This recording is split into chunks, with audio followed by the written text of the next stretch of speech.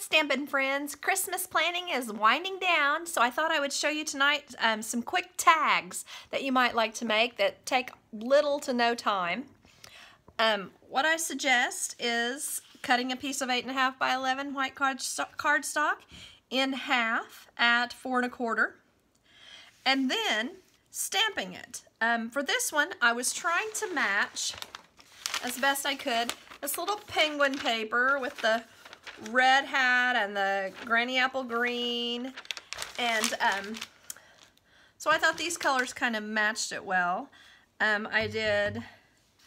like to start with the largest of the images that I'm going to use, and then go, stamp that all over the paper, then go with the second size, and then usually go with the smaller size, kind of filling in the spaces. And then I would take this to the cutter, and I would cut it 2, 4, 6, 8, and 10. So you're going to have, an inch of trash that'll go off the end. And then what I did was punch it with the tag topper punch for this one. And then I just did a little red dot with the to from on it, a circle punch, and a bit of red ribbon. And if that's not the punch that you have, you could do a banner punch at the bottom and then just a circle punch of any size right here just to loop your ribbon through. You could also not use ribbon. You could just stick the tags down.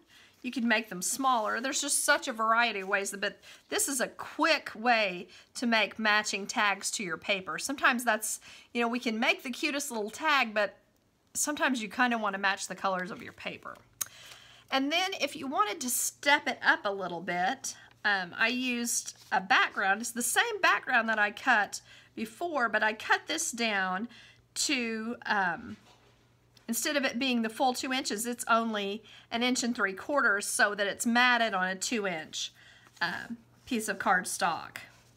And then still I used 2 circles, and then I put this snowflake, just whatever snowflake you have. This is really a quick and easy way to make some quick tags and save yourself some time as it's getting really close to Christmas. And thanks for watching. I appreciate it. Have a Merry Christmas.